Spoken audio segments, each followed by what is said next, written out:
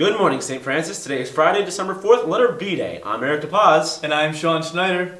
Please turn off and put away all electronic devices and rise for the morning prayer and pledge.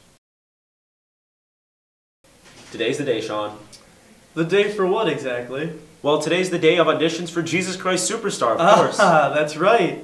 Any students interested in taking part in this year's spring musical can audition after school today from 3 to 4, or tomorrow from 10 to 11 a.m. And before auditions today, be sure to stop by Anime and Sci-Fi Club in room 2E after school. And for our fellow seniors, today is an important day for you too, as your first 10 service hours are due. And in the spirit of service and giving, all students are encouraged to bring in donations of canned food, non-perishable food items, and gently used clothing to your homeroom for this year's Advent Drive. That's right. The drive goes on through next week, so be sure to do your part and help those in need. Next week is full of all kinds of fun stuff as well. Isn't that right, Sean? Indeed it is. However, to kick off the week, those students who take the Springville Griffith buses to and from school will need to arrange their own rides as they are not in session and will not be providing buses.